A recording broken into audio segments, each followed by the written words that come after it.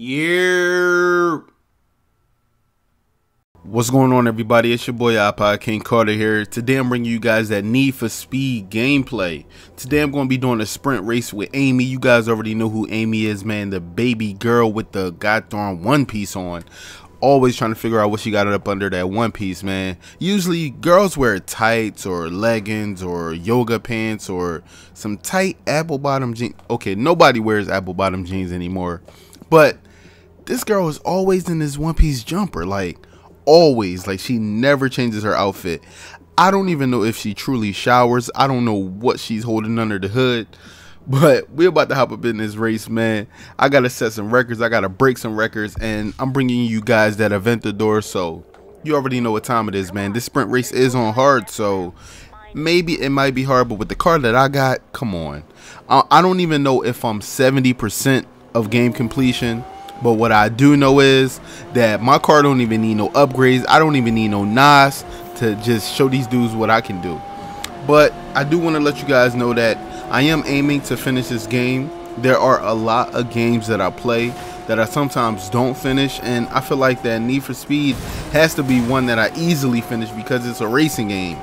Racing games aren't very hard. It's not too much strategy to it besides win and, you know, just follow cars. That's really basically what this game is gist of. So what I want to let you guys know, probably like within the next, I say 2 weeks to a month, I'm gonna try to get this game completion fully done. I'm gonna try to get the trophy for beating this game. Now, I'm not even gonna sit up here and lie to you guys and act like I know what game completion is.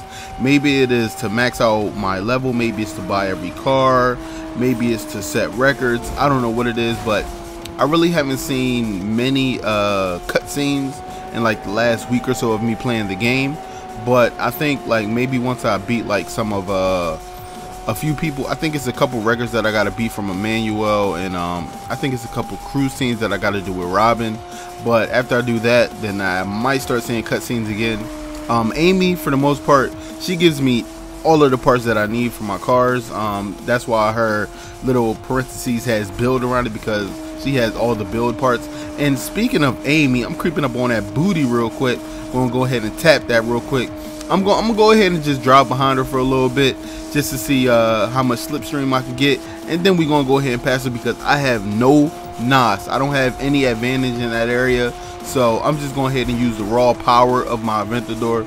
Now, a lot of people have been hitting me up on Twitter, hit me up in the comment section asking me, is this a good game? Should I buy this game? Should I purchase this game?